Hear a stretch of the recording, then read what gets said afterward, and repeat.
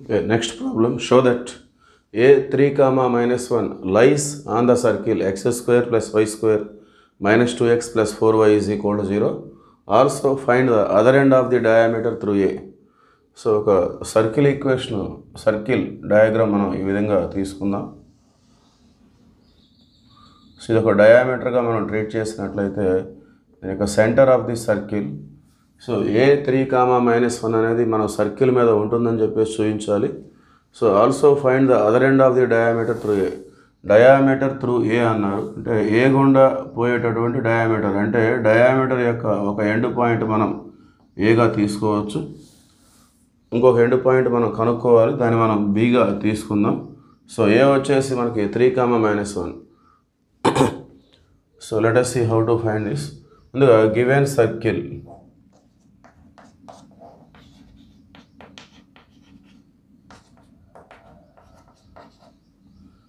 x²+y²-2x+4y is equal to 0. Okay, so first మనం prove చేయాల్సింది ఈ పాయింట్ అనేది మన సర్కిల్ మీద ఉంటుందని చెప్పేసి ప్రూవ్ చేసుకోవాలి. we have to prove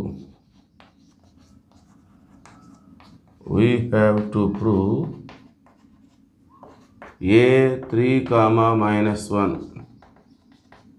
lies on the circle.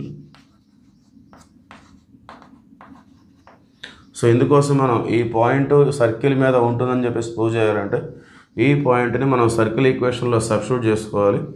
X ప్లేస్లో 3, వై ప్లేస్లో -1 సబ్స్టిట్యూట్ చేస్తే 0 వచ్చినట్లయితే మనకి అది సాటిస్ఫై అవుతుంది.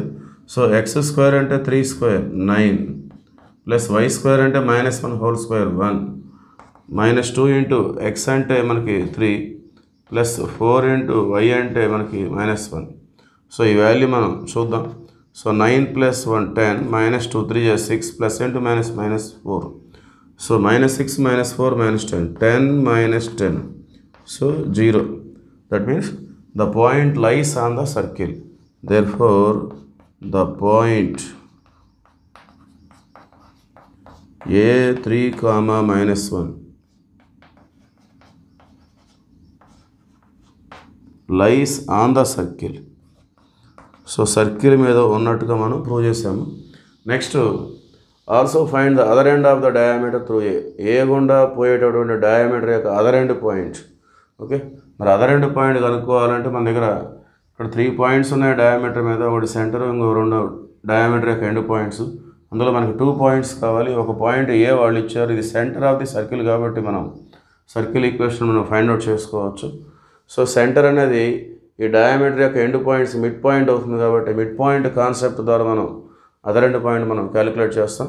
సో ముందుగా మనం సర్కిల్ ఈక్వేషన్ యొక్క సెంటర్ ఆఫ్ ది సర్కిల్ మనం ఫైండ్ అవుట్ చేద్దాం. సో ఇచ్చినటువంటి సర్కిల్ మనం జనరల్ ఫామ్తో కంపేర్ చేసుకున్నట్లయితే compare this equation with general form x²+y²+2gx+2fy+c is equal to 0. So X coefficient మనకి 2gగా ఉంటుంది, 2g ఈజ్ ఈక్వల్ టు -2. అట్లానే 2fy అంటే y కోఎఫిషియంట్ 2f అది 4. Therefore g is equal to 2 1 so -1, f is equal to 2 2 therefore center is equal to -g -f. so g -1 -g అంటే +1, f2 -f అంటే -2. so that is center. okay, since center of the circle center is equal to midpoint of AB. So centre అనేది ఏబీలకి equal డిస్టెన్స్లో ఉంటుంది కాబట్టి it must be A mid point. So దాన్ని మనం mid పాయింట్గా తీసుకుంటాం. సో మరి సెంటర్ కోఆర్డినేట్స్ వచ్చేసి మనకి 1, -2. బి యొక్క కోఆర్డినేట్స్ మనం x, yగా మనం ట్రీట్ చేద్దాం. ఏ అనేది 3, -1.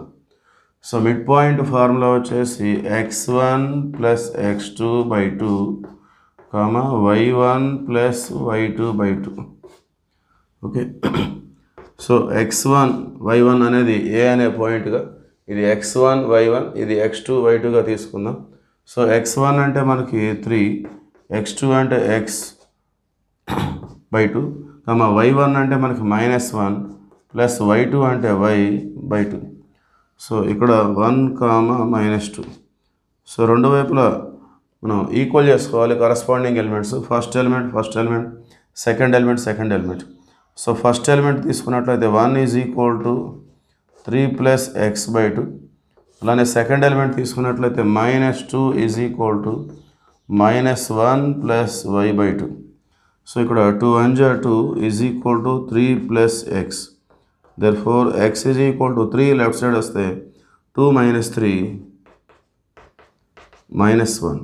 ఇక్కడ 2 - 2 -4 -1 plus y. So y is equal to -4 -1 left side వస్తే +1 -4 + 1 అంటే -3. Therefore other end point b is equal to x, y. So x -1, so y -3. That is the answer.